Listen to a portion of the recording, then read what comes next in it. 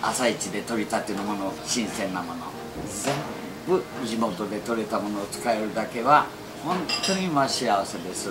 で、皆さんが美味しいって食べてくれる、それが一番嬉しいな。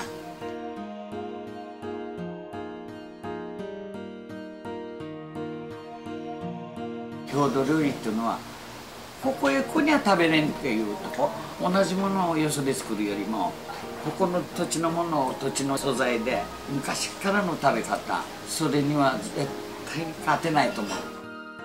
A lot of Takayama's cuisine was born out of mottainai, the care of not wanting to put things to waste. Koroimo are small potatoes that are often thrown out and are instead boiled and given a sweet and spicy flavor. Nitakumoji are pickles that have become sour, but are then boiled for eating. Households still hold the tradition of creating pickles during the winter. Pickles steak was born from cooking pickles that had become frozen.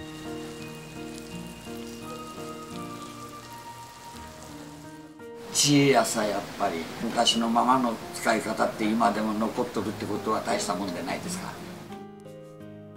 Takayama raises branded cattle known as Hida beef and are considered specialty goods.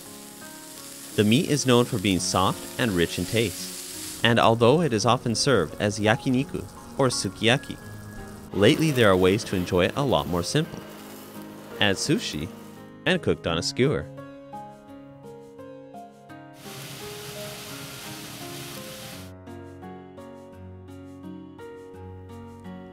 Vegetables and fruits raised in the abundant nature of Hida are also specialties offered.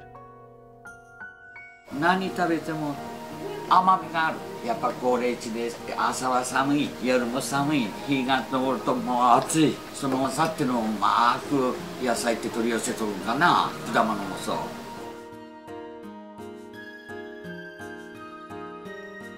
There are many famous brands of sake thanks to the clean water and high-quality rice that they are made from. Soy sauce-flavored Takayama ramen and traditional noodles, Hida soba, have been enjoyed by the local people for many years. Gohei mochi rice cakes, cooked with a sweet sauce, and mitarashi dango rice dough dumplings cooked with soy sauce, are also easily enjoyed local cuisine. やっぱり昔からの食べ物を残していきたいし、美味しいなって言われると、ああやった甲斐があるなって思う。そういう文化がずっと続いてくれたら嬉しいなと思って頑張ってやってます。